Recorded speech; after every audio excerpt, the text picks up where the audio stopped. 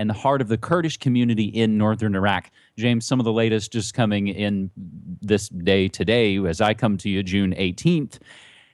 They've attacked Iraq's largest oil refinery, which, again, should cause question of who these attacks really benefit. But let's break it down with an article posted to Global Research that notes the U.S. was trained, or rather, the U.S. trained ISIS, I should say, at a secret Jordan base. Members of the Islamic State of Iraq and the Levant, or ISIS, were trained in 2012 by U.S. instructors working at a secret base in Jordan, according to informed Jordanian officials.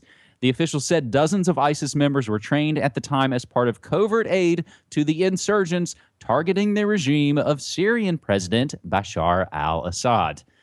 The officials said the training was not meant to be used for any future campaign in Iraq, but the Jordanian officials also said ISIS members who received U.S. training to fight in Syria were first vetted for any links to extremist groups like Iraq.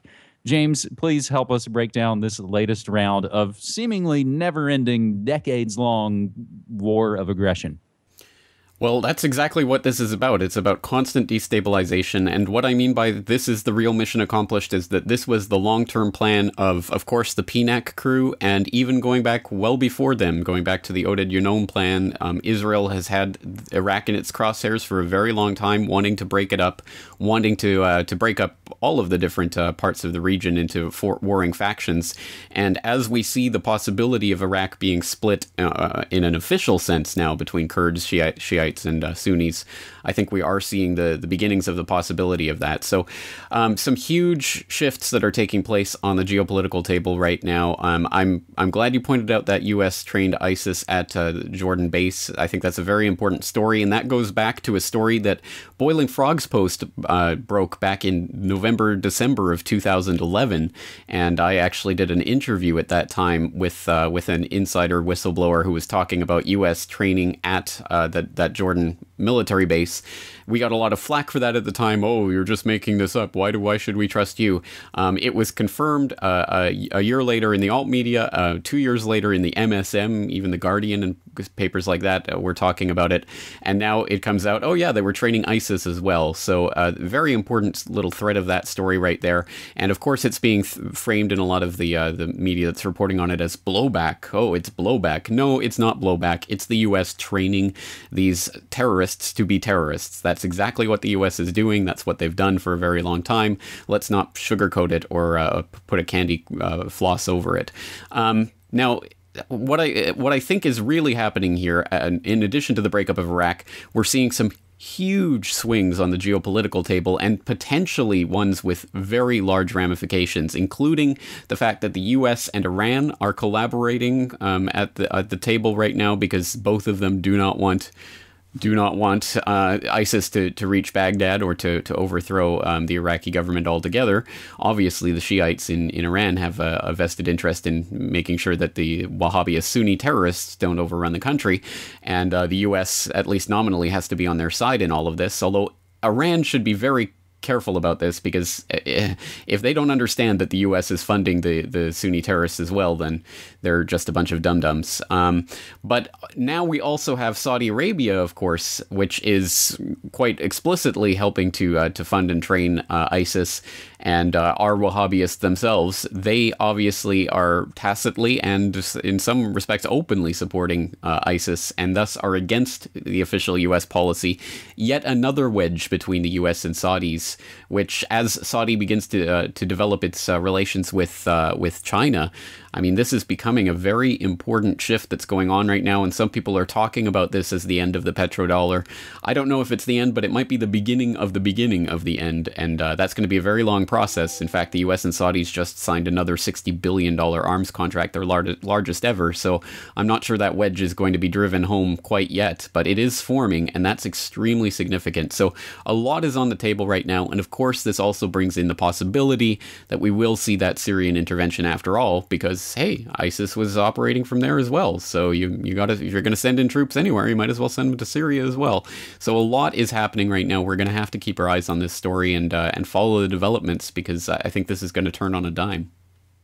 James, we will include links to that Boiling Frogs Post piece, as well as things to help flesh out, as you just did, the geopolitical scene. And unfortunately, that's not going to be the last time in this episode that we talk about the terror creation complex. However, let's move to our second story this week with another major piece of news that we gave reference to on previous episode of New World Next Week, but didn't get into. James, now there's the perfect way to get into the Bo Bergdahl propaganda story, because wouldn't you know it, some of the same characters we've been following who help curate and code the culture and what the official stories are supposed to be, this comes from Variety. Bo Bergdahl movie project in the works from Catherine Bigelow and Mark Boal. Zero Dark 30 director Catherine Bigelow and writer-producer Mark Boal are planning a movie based on recently released U.S. Army Sergeant Bo Bergdahl. The project would be produced through Mark Boal's recently launched Page One production company. Separately, Fox Searchlight has acquired the movie rights to America's Last Prisoner of War, written by the late Michael Hastings, whose story was published in 2012 by Rolling Stone magazine while Bergdahl was still a prisoner of the Taliban.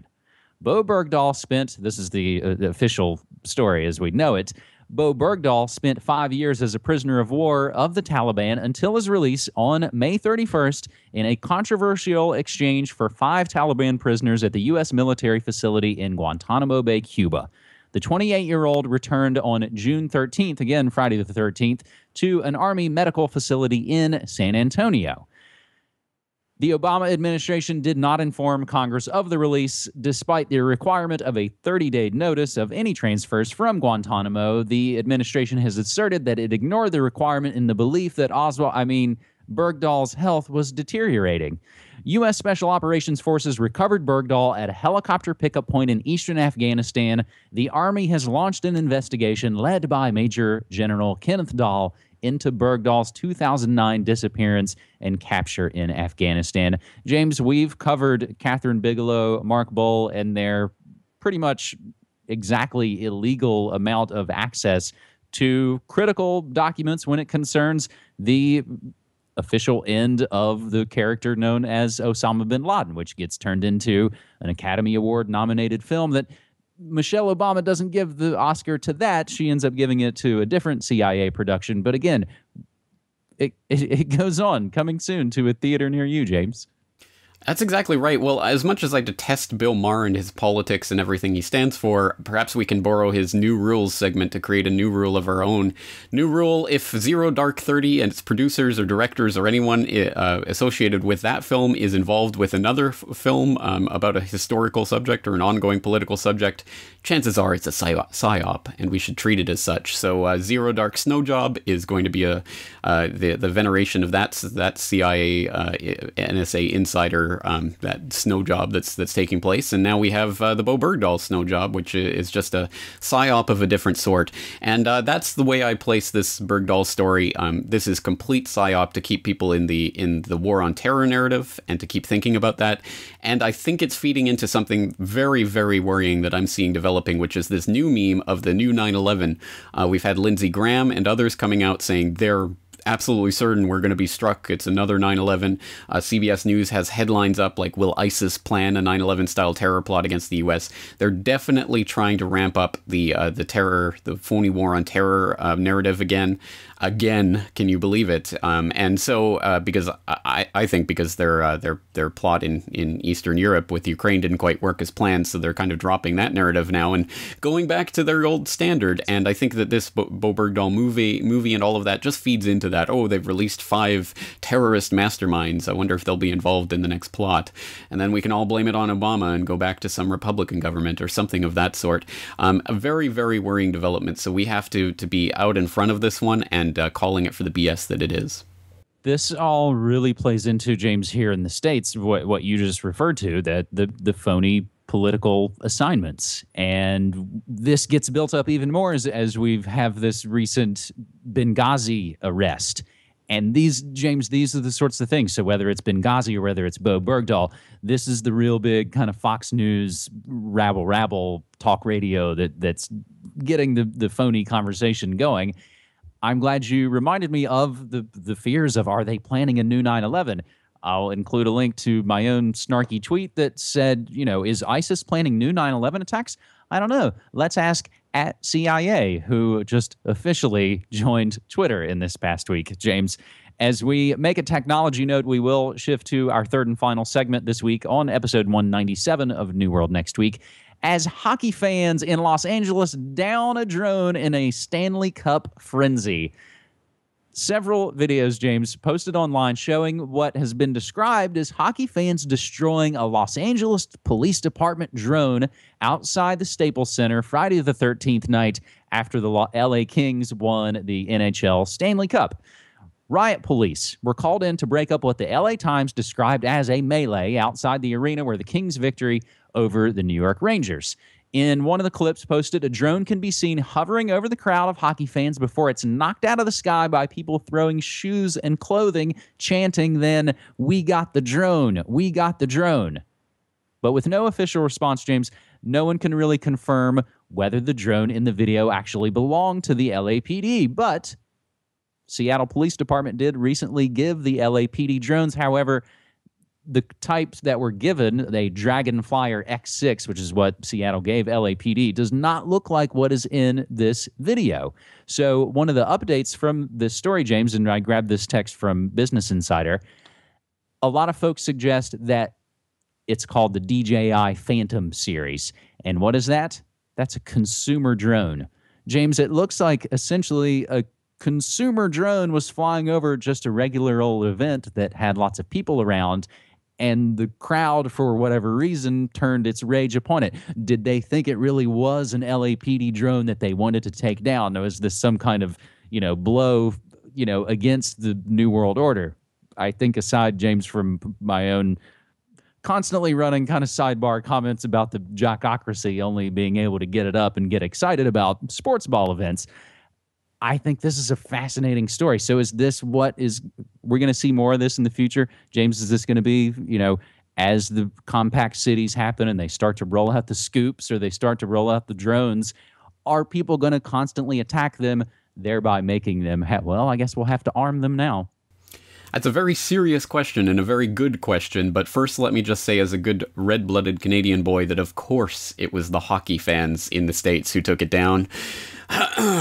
Go Kings. Anyway, yes, this is, such an important story for what it portends and what we can imagine, what we can extrapolate from this, because of course this is just some harmless little whatever commercial drone or whatever it was, and they got taken down. Not a big deal in the scheme of things, but you really can imagine this extending out, and exactly as you say, if people are peacefully taking down a drone that's just hovering over them today, well, what's going to happen when the police start arming them? And we need crowd control drones and all of this. It is truly nightmare stuff, and I don't know about anyone else in the crowd, but I have shivers down my spine when I really think about that developing into the type of nightmare scenario that it can. And we've seen this, of course, with Hollywood predictive programming through much of our lives. For those of us of a certain age, we've probably seen this many times enacted on the silver screen. So it's probably not hard to imagine this happening, and that's probably part of the point of that programming that we've been instilled with. So yes, this is it is a good thing that people are reacting that way to the drones, but I see the way this is going, and I think we need a more fundamental struggle against what's happening, because otherwise we are doomed to fall into a cycle that does not end in a happy way as the drones become more and more complex, more and more versatile, more and more able to win over to beat the crowds, and I don't want to see that reality come to pass, and I'm sure no one else does either. And it's a question of how we can overcome that programming and find a different way out of this nightmare. James, a couple of other related drone notes. Crash in Vancouver, BC. A commercial drone crashed in downtown BC during the filming of a commercial, which has now actually launched a new review of how they're being used in industry. It's worth noting the number of drone permits issued in British Columbia annually went from 6 in 2007 to 178 last year. The other note, James, if you can handle the amount of catchy phrases and terms in here, Twitter takes selfies to the next level with drones. Twitter kicked off the Cannes Lions International Advertising Festival in southern France last Sunday by using drones to take Vine videos above the heads of Twitter employees and various attendees. The videos are actually kind of stunning looking, and they're being shared on a new Twitter account called @Droney. Having said that, James, a lot of folks submit great story ideas to us on Twitter using hashtag New World Next Week. This week is no exception. A lot of our best folks submitting stories like @Brock West and Daz